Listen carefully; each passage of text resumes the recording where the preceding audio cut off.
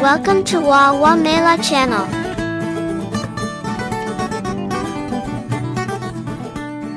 Snuggletime, a winter meditation. The snow is falling soft and quiet outside the cold windows. It is so peaceful. If you listen, you can hear the soft tread of birds' toes patter on the path that is thick with snowdrift, and the hot breath of elk who are hiding in the trees. You are inside, in your cozy house.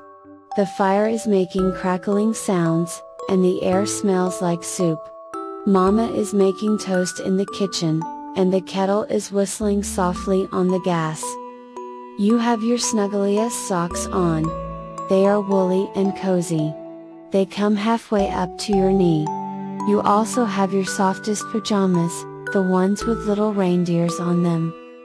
Under your arm is your favorite teddy, Bobby. He has one eye, and his tummy button has fallen off.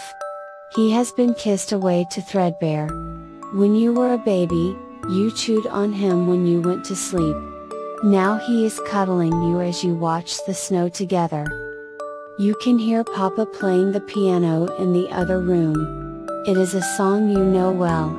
It goes on and on forever, sounding like a fairy dance, waltzing notes through a forest feast of apples, blueberries, and warm potatoes, all spread out on a toadstool.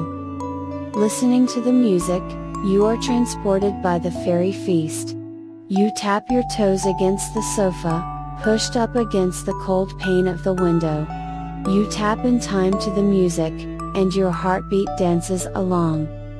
There is a sound in the garden. A tinkling, like bells. You press your face to the cold glass.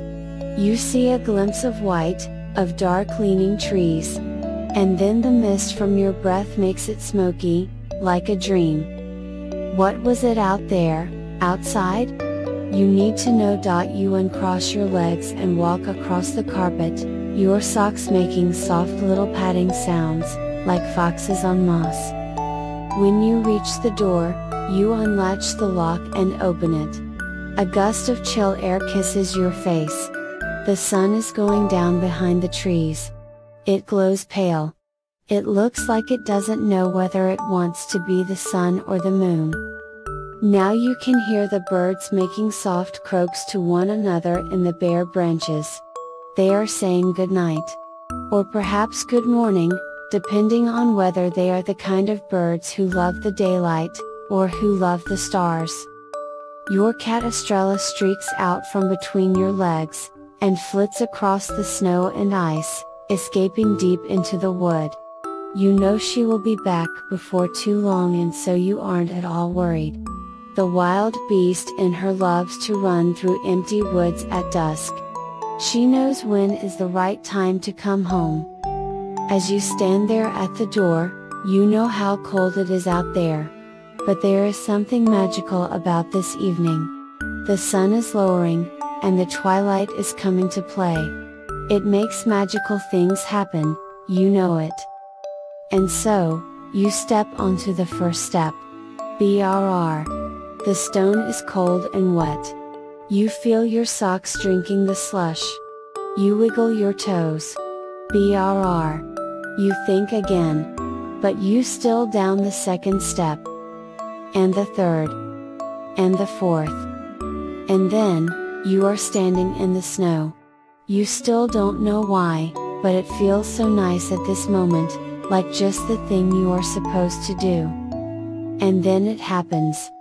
That magical thing. A beautiful doe steps out from behind the boughs and branches laden with snow. She is lean and graceful. She is the color of a sleek lake on an overcast evening.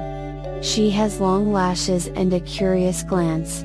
She sees you standing in the snow, looking at her. Her nostrils widen. She nods her head. Just once, like a queen. Then she almost seems to smile as she turns and walks gently away, dissolving into the middling darkness, the brushes and bushes and firs. You are cold all over now, but inside your heart and blood are warm. You turn and go back inside, leaving your wet socks by the door. In bare feet you pad back to your little seat by the window, snuggle your teddy Bobby under your arm, and wait for Mummy to call for dinner.